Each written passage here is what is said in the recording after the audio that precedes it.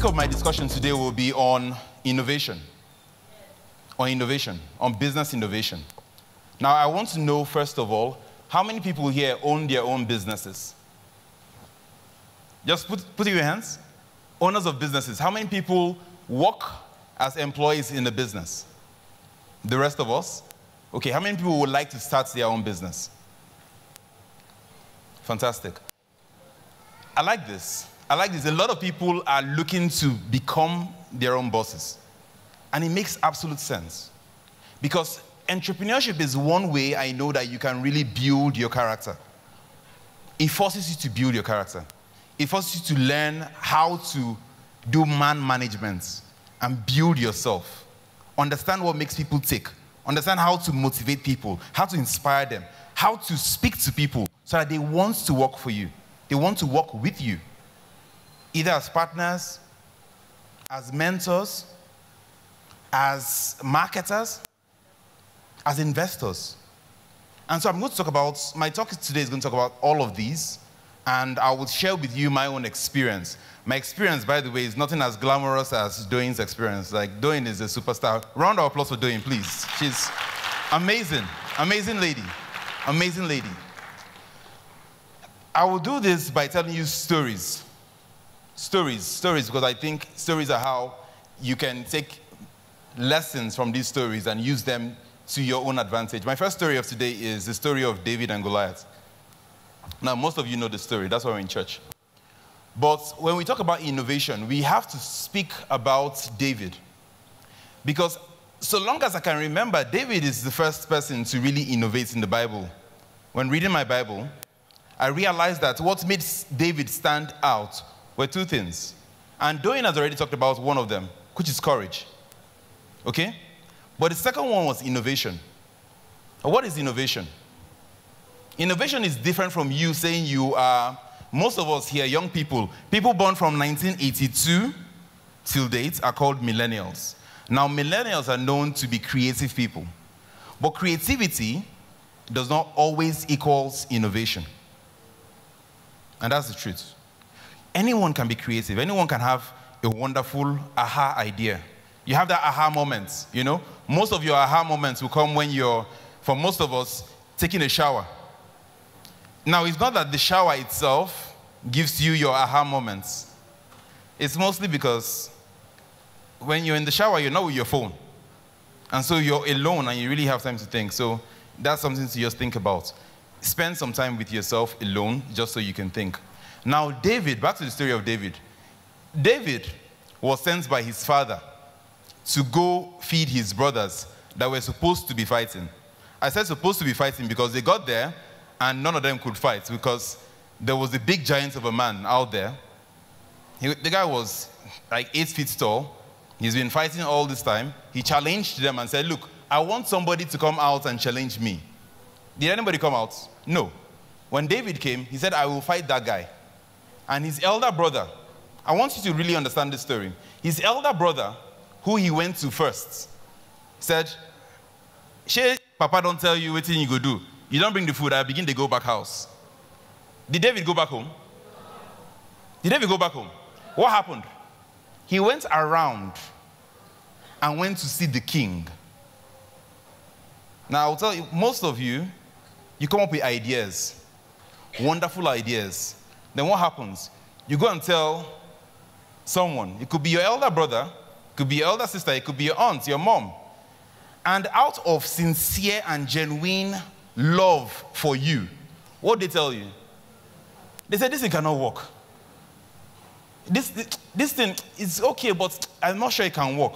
It's not for you. And then what happens? You go back to your shell. David didn't go back to his shell. David didn't go back to his field to tend to his sheep. Instead, he went to the next person that could tell him a yes. Innovation requires courage. Courage is not the same thing as confidence. Millennials, we are confident. We dress well, we smell good, you have your weave on, and so there's no way, people looking at you will say, wow, this person is really confident.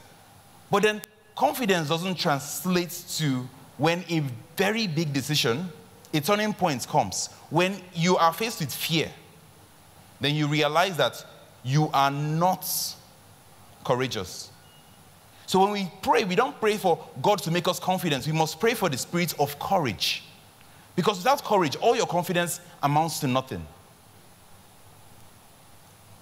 It's easy for us to talk about innovation, but I must talk about courage first.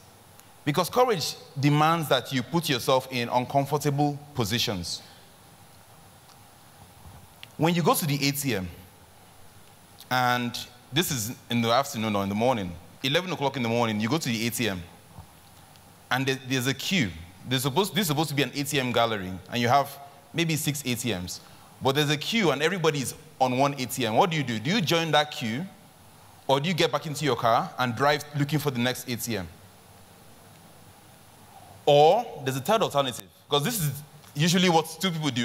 Most people think this is that you need 2 alternatives. Number 1, stay there, join the queue, or get into your car and look for the next ATM. But there's a third alternative. Go into the bank and ask them why their ATMs are not working. Because that's what the ATMs are for. It doesn't require innovation, it requires courage. If you're outside of this country, if you're in the UK, you will likely do that. You go there to report. You don't tell them you're making you go and say, sorry, ma, your ATMs are out of order. And they'll say, oh, sorry about that. But in Nigeria, what do? You don't even bother. Am I connected to you? You don't bother. You just walk away and say, no, my problem. Don't they know? But the reality is that they may not know.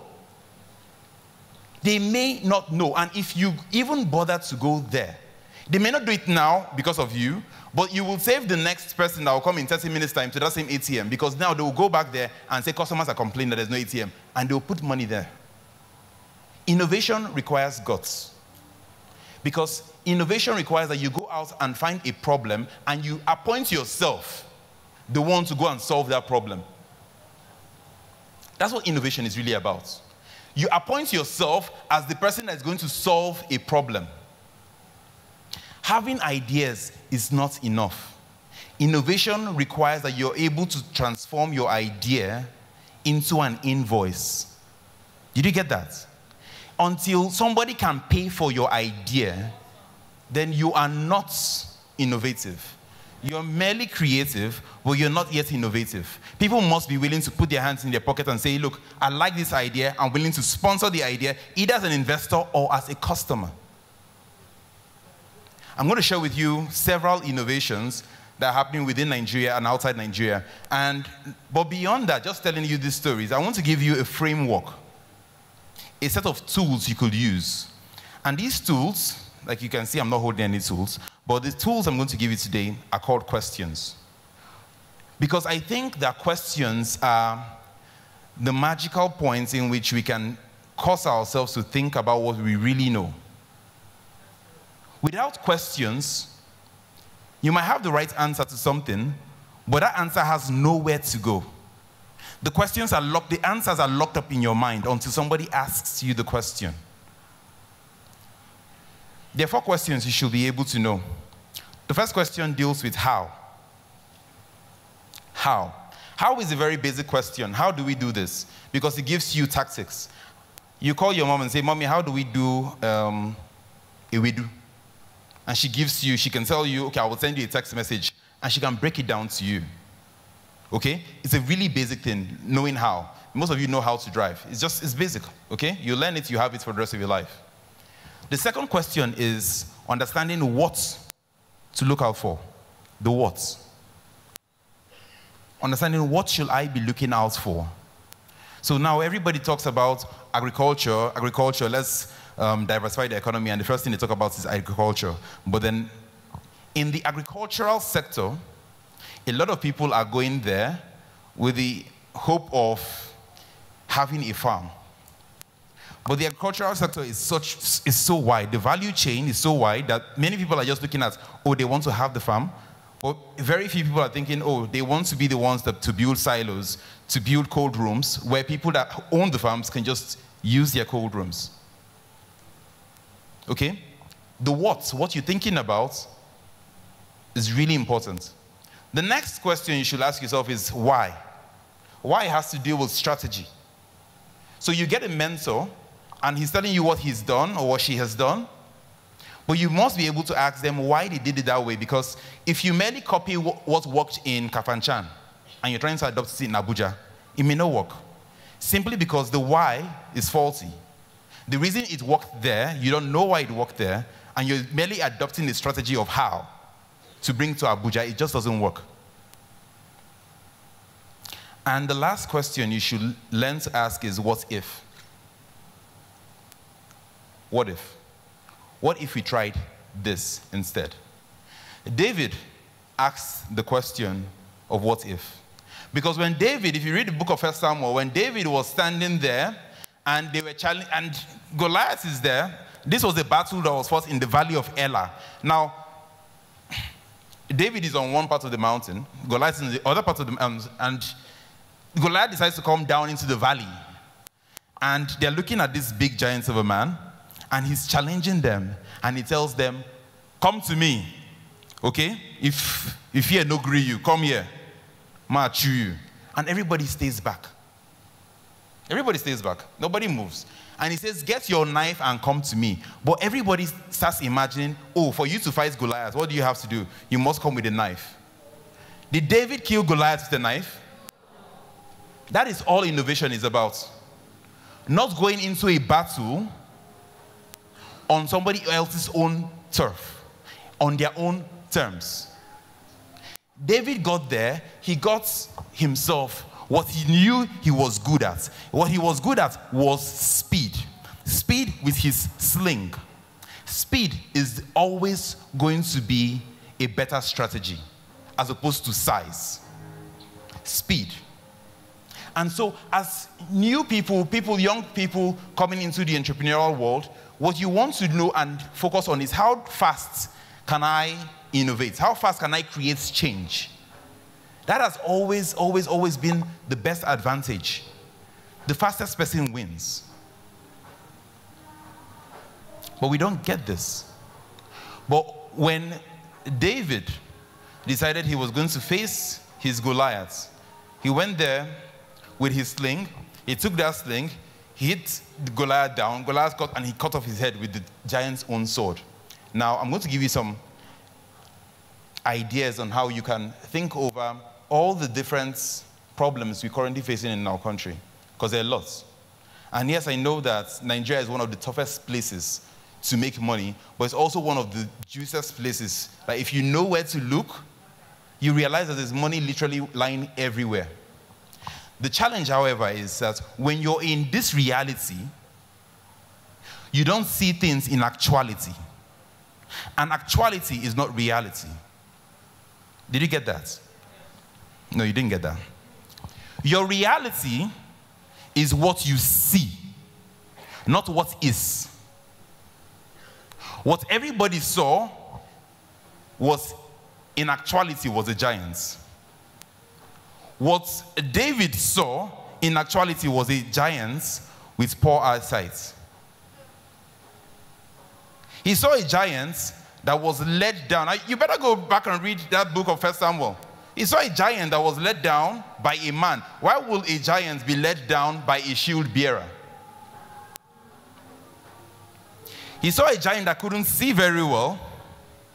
That even when David was running down the mountain, what did he see? He saw Goliath saw David from far off and said, am I a dog that you come to me with sticks? You read it. Was David carrying any stick? No. But when you are far away, looking in at your problem, if you're seeing it's based on your own version of reality. That version has been given to you by somebody else that said, it can't be done. You can't kill this man. Go home. Your brothers that have good intentions for you, your mom that has good intentions for you, tells you, forget about this thing. Nigeria, that's so it be. Oh, don't vote. Don't vote. Your vote doesn't count. And your vote doesn't count. And you take that as your reality in 2012, it doesn't count. It doesn't count. It never counts. But nobody, and I'm sure IT people are here, nobody has thought, okay, why can't we make people vote online? Why can't we create that software and get people to start voting online the way they do in the UK and the US? So that's a problem waiting to be solved. That's innovation waiting to be created. And if you're waiting for the governments to do that for you, then you're making a big mistake. Because they are not of your generation, so they do not have the same insights that your generation has. But because you can see this, you can profile this as a solution to a problem. And people are doing this all day. I mean, every day. Some of you might know Kola Aino. Came up with the platform that National Open University runs in. Makes 20% of that, runs into billions every year. From an idea. From one idea. There are different opportunities that are disguised as problems that are waiting for people to innovate. So I'm going to give you what I will say is the questions you should be asking yourself. The first thing is your ability to look across industries, alternative industries to an industry. Look across alternative industries to industries that you're currently in and start asking yourself, if this can work in this industry, why can't it work in my industry? MTN, some of you already know, MTN has stepped into the power game now with this their new innovation called Lumos. Who was head of Lumos, right? And I was speaking to a group a month ago, and I told them, I said, you guys better be, they were from an oil, from the NNPC, I said, you guys better be ready. Because Lumos is going to make people that have, I better pass my neighbor generator, stop buying fuel altogether. Because with the Lumos, I got one for some of my staff, and I mean, 4,005 lasts the whole month. 4,005, you buy MTN recharge card, 4,005, you recharge it, and then it just lasts you the entire month. It costs us less than 20,000 naira to buy that equipment. What that means is MTN is suddenly playing in the power sector. And they're transforming themselves. And if the current discos and gencos are not aware, they could suddenly in 3 years' time find themselves at the losing end to a company that they thought was in telecommunications and are suddenly innovated and are using their recharge card to buy light suddenly. You see how this works? I want us to, as Christians, to start possessing our world. That's our biggest challenge, because here in the city of Abuja, I see innovations every day, and I try to know who's behind this innovation. And sometimes they're not Christians. This is not a hate speech. This is not a hate speech, but I want Christians to be more daring. Let me give you another innovation. Yahuza Suya, that all of you know Yahuza Suya, right? Why is Yahuza Suya so popular in Abuja? Why? Because Yahuza decided to look at the business model in an alternative industry called fast food, where the drumsticks and the Mr. Biggs and tantalizers, they play. And they ask themselves, why can't we be like this? Why can't people come in there and they say, how much is chicken? And they're not going to haggle. Because if you're not buying suya from Yahuza, you're likely going to meet someone that you have to haggle, and he tells you, if you don't know how to speak Hausa, I'm sorry for you. Right? They take everything you have and give very small suya. And if somebody sends you, if your boss sends you to buy suya and gives you 3,000 naira and you don't know how to speak Hausa, and he sends somebody else with that same 3,000 naira and the person knows how to speak Hausa, Ali will come back with suya that is like your leg. And you will come back looking like you embezzled the money. It is true. But Yahuza decided, look, we're going to just put, accountability and give people receipts and make, whether you can speak Hausa or French, right? You get the same size. Now Yahuza has over 12 branches in Abuja. 12. From being able to take something, did they create anything new? It already existed, but they looked across an alternative industry and adapted that into their industry. The challenge is when we wake up and we see, most of us do Me Too businesses. Me Too.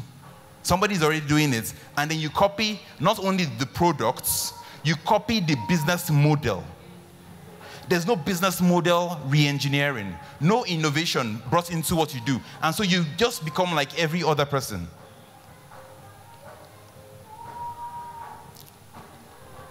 What of Habib yogurt? How many people have taken Habib yogurt? How many people enjoy Habib yogurt? When I came to Abuja in 2006, my friends tried to introduce me to Fura. And I said, me, Ebuka, drink that thing that those women are carrying on their head. Those women, they don't even look like they've had their bath. God forbid. Now, there's no evening that doesn't pass.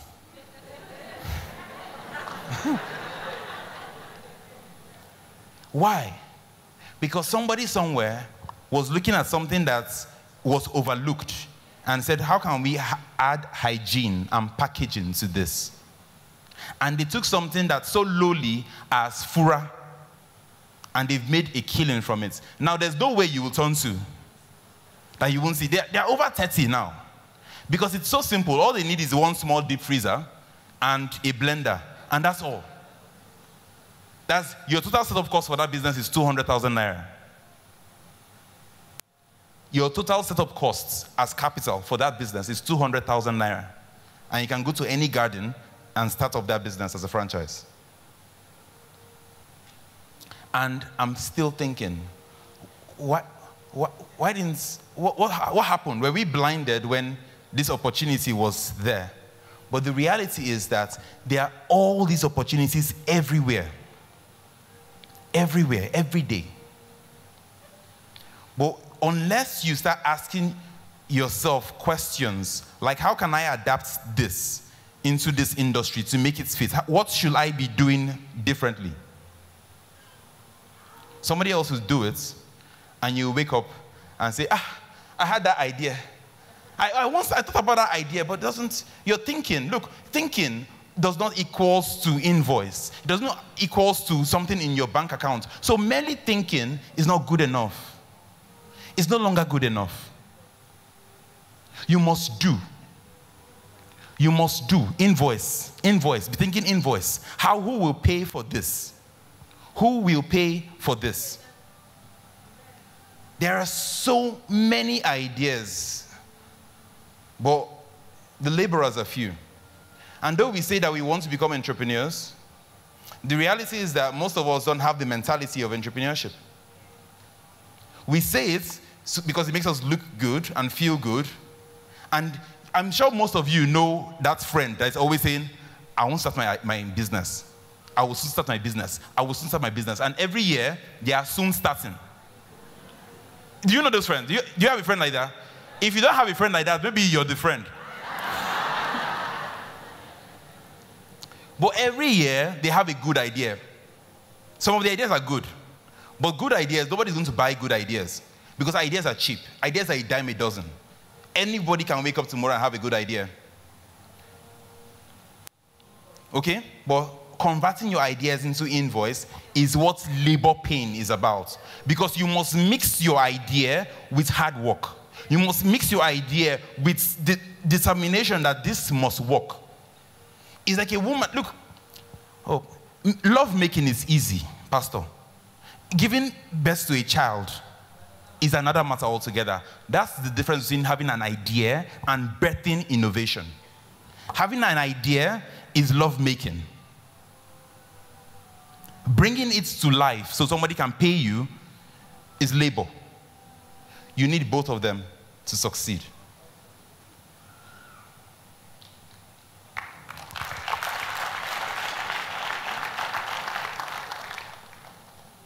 And so I want to share something with you.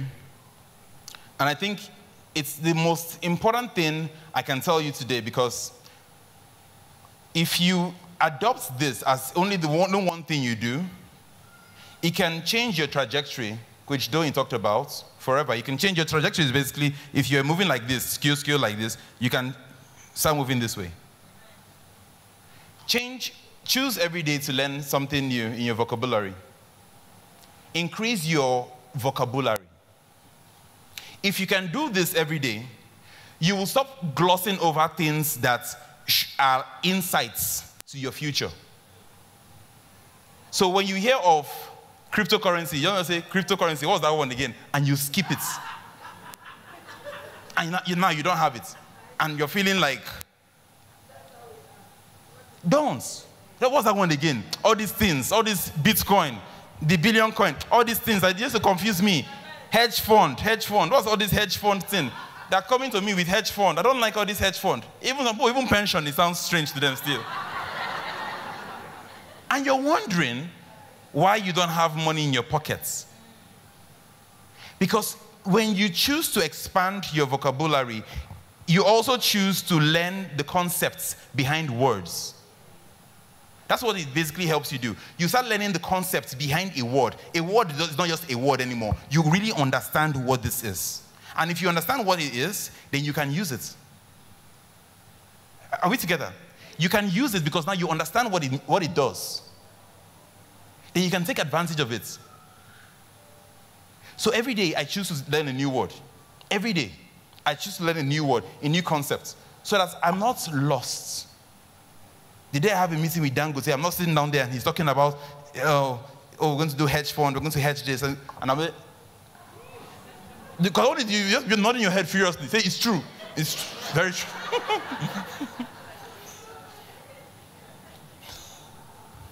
Praise the Lord.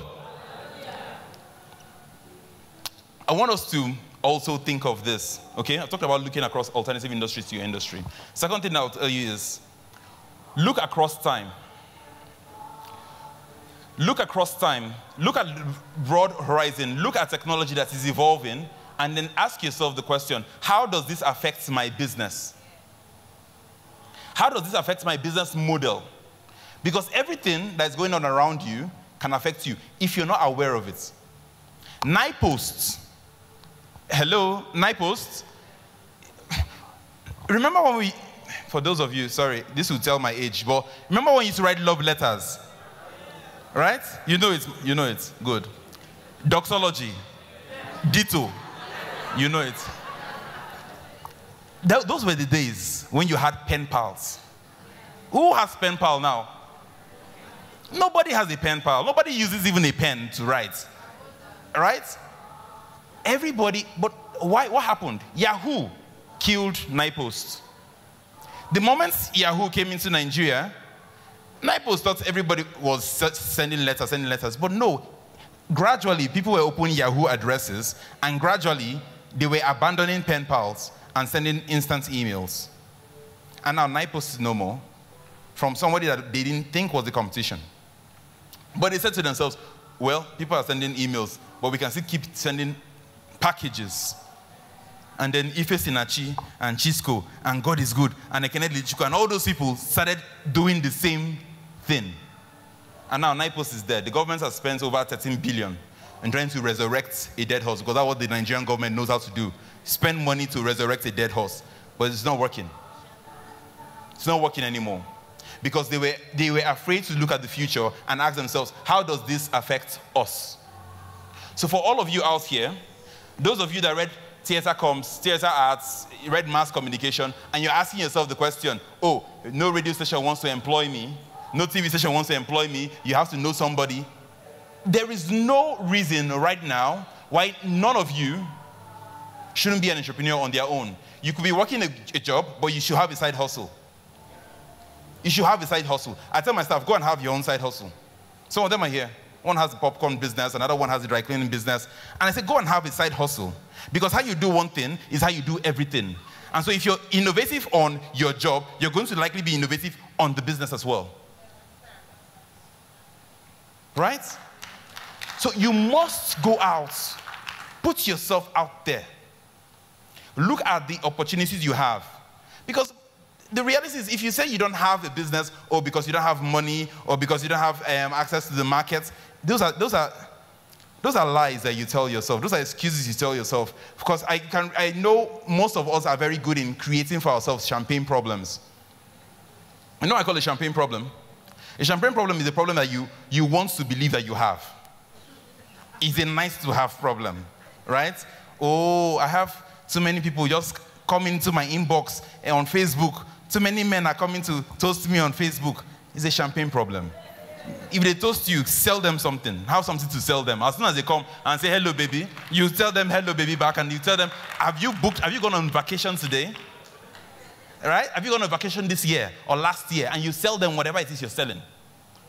Because when you say, oh, I have this distraction, I have that distraction, I have 5,000 friends, my Facebook profile is blocked, 5,000 friends. Those are champagne problems. Problems that you just think you have, you don't really have them. But you talk about it and you complain about it because they make you look like you have problems. They are real problems. Real problems. Go to an IDP camp, you see real problems. So stop inventing problems for yourself as an excuse of why you're not performing. You're not helping yourself. You're not doing yourself any favors. You're certainly not doing society any favors either by hiding your best ideas and waiting for a perfect time when it doesn't exist. You must be able to look across time and tell yourself, even though there's a problem here, how can we change our business model? Don Jazzy did this. When Don Jazzy realized that the markets with the Alaba boys, he was not going to win them. The Nigerian police were not going to be enforcing copyright laws because, I mean, come on, how many CDs can they possibly be born in? How many shops can they possibly, I mean, there's the Idumota, there's the one in Eweka Road on Nicha. Come on, they can't do that. They can't do all of that. What does he do? He looks at technology and starts partnering with MTN and Glo and selling callback tunes. And now he's making like 150 million every quarter just on callback tunes. Just Don Jazzy. Why? Because he's looking at technology and befriending that technology and asking himself, like, why should I be even wasting money doing CDs when 1 million people can download something for 50 naira? And suddenly, I've made my money for the month. And so every time, they're bringing out these new hits, and you're wondering, what's going on? And you realize now, you don't even have to wait for the music video. They bring out the music video, they release it for free online. Because they've changed their business model. Now, sometimes you have to ask yourself, the problem is not so much that your product is wrong, is that the market you're selling to may be wrong, or they've moved on to trying to buy in a different way. So how do you change yourself so you make life more easier? Human beings will keep looking for better ways to improve the quality of their life, more convenience. And so if you're an entrepreneur listening to this message now, what I'm telling you is, find a way to make whatever you're selling a lot more convenience for your end user to purchase. And if necessary, change the customer. I'll explain. You change your customer by understanding that there's a difference between a customer and a client. I used to publish a magazine a couple of years back, which I stopped because of technology again. It was called Abuja Shelter. And I realized this, that the customer is not the client. The customers buy the magazines. The client pays for adverts in the magazine. Right? You must understand this. Once you understand this, then you start asking yourself, okay, I'll give another example. The school, our school here, okay? There are two people, the students and the parents. This is school fees week. Thank God we've just, school fees week, yeah? Parents, sorry. So now, the customer is the students. The client is the parents. Sometimes we spend all our time trying to convince the clients. We tell them that we have wonderful laboratories, well-stocked libraries, computer rooms, whiteboard, electronic boards, all in an attempt to lure the clients. When sometimes all we really need is to go to tell the students, we'll give you a free iPad. And that can change. And they'll be the one telling their mommy, Mommy, I must go to this school. I must go there. Everybody's going there. And they would seek you first. You must start understanding how to market differently if your ideas are ever going to see the light of the day. And change the market orientation. let me give you another idea on how you can think differently. You think differently by your ability to change the market's orientation of an idea. Every idea, people buy anything for two reasons. Number one, for price. Price is functional. Secondly, for how it makes them feel. Anything that makes you feel good has an emotional purchase attached to it. So if you buy a Gucci shoe, right, it's all emotional. Hello? Like, a Gucci shoe will not make you run faster. If a dog is pursuing you now, the Gucci shoe, it doesn't help you. The dog doesn't know, first of all, that it's a Gucci shoe. I've been bitten by a dog before, so I know that this dog did not know I was wearing a Gucci jeans. It didn't know. If it knew, of course, you say, "Oga, pull your jeans, I bite you."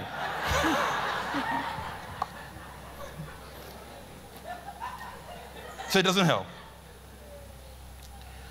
Now you must ask yourself, how do I bring a product in the market and change the orientation so that the market sees something that they're excited about a product? However, to answer this question, let me give you an example. And people will deny here because we're all Abuja people and we're tush. How many people know the Smart perfume? Okay, you know it. How many people use the Smart perfume? All right, fantastic. Because the cost of perfume is very expensive now. Since the dollar, perfume is now 30,000 naira, 35,000 naira, 100,000 for wood, yeah? So you have really expensive perfumes. But the smart guys, being smart, will take a perfume, give you the same scent for 2,005. For even less, 1/8. Yeah, some 1/8. Why? Because the reality is, why will you buy a perfume, right? And you buy the perfume for 38,000 naira. My grandmom, my grandmom loved perfumes. So when she died, we ran back to the village because she had money. She had a very nice restaurant, like Doyin's restaurant, nice restaurant. We ran there and we said, she will have all these diamonds and pearls and things. So we ran to the village, hoping, myself and my twin brother, we ran to the village, hoping that we would get there in advance before our parents come. And we brought back, all the mothers, those big trunk, we brought out the trunk from under the bed, said we must find all these things.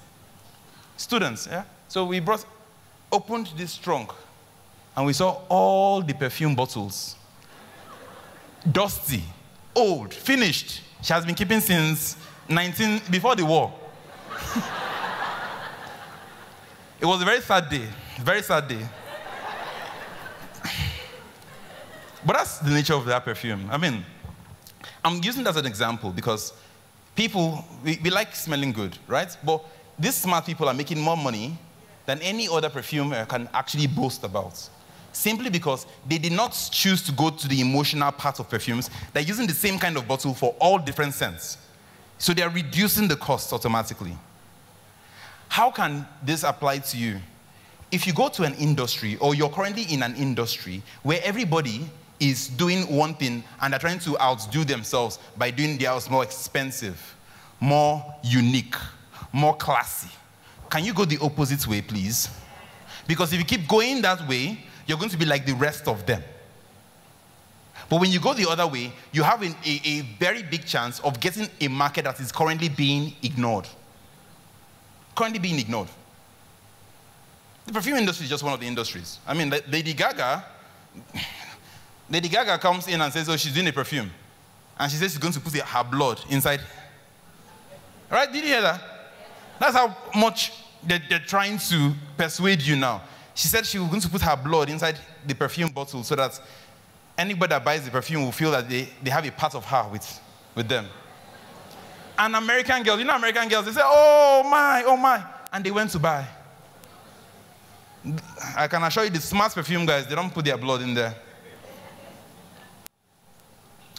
So the iPhone 8 is out.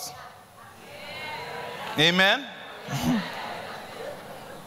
The iPhone 8 is out. And the iPhone 8 has, for the first time, you know that they're running out of ideas.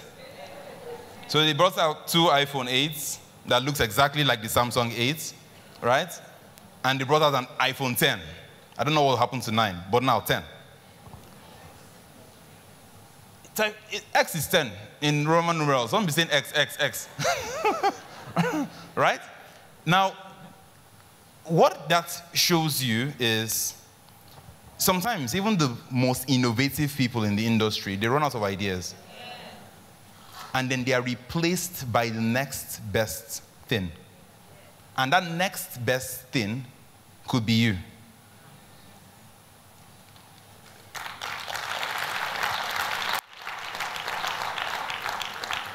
It's really that simple. But you must choose yourself. You must choose yourself. Life is not like reality TV shows. Life is not like The Voice Nigeria. The Voice Nigeria, only one person will likely win that. Yesterday, on The Most Beautiful Girl, one person has emerged. One person. One winner. Life does not present one winner. Everybody here can be winners. Everybody, each and every single one of you can be winners. But you must choose yourself. You must pick yourself. You must choose a platform and say, this is the platform this will be my domain.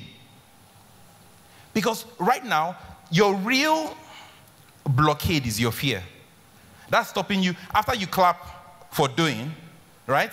And you tell yourself, and you write all these notes, what then confronts you when you go back home is your fear. You won't go do them. So,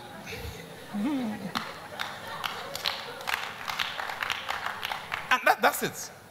You challenge your fears by having courage, by having faith, by praying for this.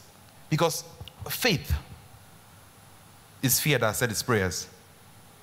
When fear says its prayers, it gives you faith. And you can embolden yourself. It says you encourage yourself in the Lord. Right? That's what gives you courage to go ahead. So even when your elder brother, like David's elder brother, says no, what do you say? You say, I'll be back. Then you go and look for the next person that will say yes. Because some people will only tell you no, because that's all they can tell you. Hello? Some people do not have they don't have the power to give you a yes. And so what will they do? They tell you no instead, so that they can exercise their power. Security guards, drivers, secretaries, right? Oga's PA. They cannot give you what you're asking for, but they can always block you from seeing Madam. Say, no, you cannot see Pastor Sarah now. No. Do you have appointments? Are you on appointment? And protocol will block you. And they don't have the power to tell you yes, but they only have the power to tell you no. And if you take that person's no as your final answer, then you're not like David. You're not a man after God's own heart.